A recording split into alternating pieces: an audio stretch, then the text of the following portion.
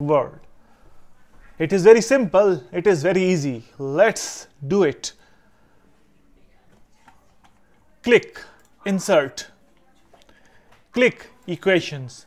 When you will click Equations, the ribbon will be changed like this. Now what I need first? I need square brackets. So I will choose square brackets. Then click this dotted box. Go to Matrices and select this one, 1/2 empty matrix.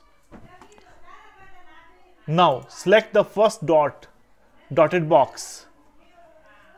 Select it, then go to Matrices and select this one. Click on it. After that, select this one, second dotted box.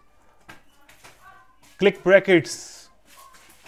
Then from here, choose this. Again, click this dotted box. Go to Matrices and select this.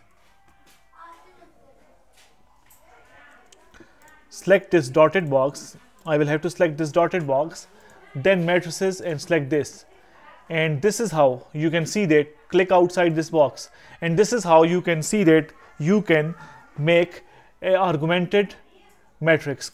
Made some values, 1,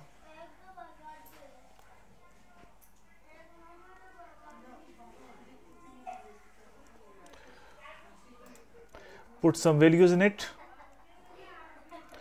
So this is the augmented matrix. If this video helps you in any way, please subscribe my channel and hit the like button. Thanks for watching. Thanks for your time. Goodbye.